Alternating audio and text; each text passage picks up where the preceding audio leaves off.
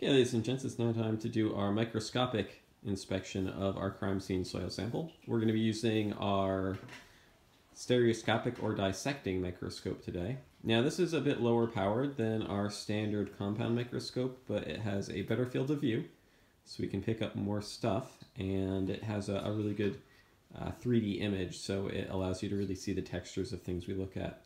A quick tutorial on the stereoscopic scope. What we see here are the ocular lenses. These are the lenses you look through.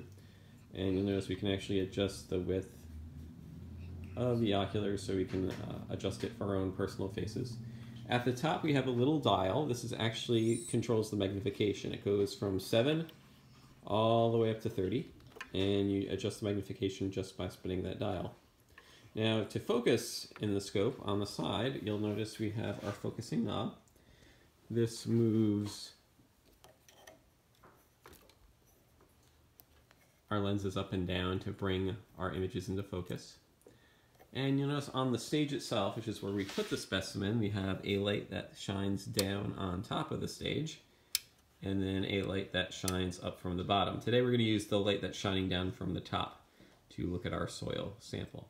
So now you want to put our soil sample right onto our stage. Notice the stage is quite large and the working distance is quite large as well, so we can have a good inspection and fit our entire soil sample underneath. Now as we do this, we're going to use our spatula once again to kind of stir the soil sample around, and we're going to make note of anything that is pertinent, different or unusual about the soil sample, or anything that we really couldn't see during our visual inspections that kind of pops out at us and makes the soil a bit more unique. So let's turn on the light and we'll get started.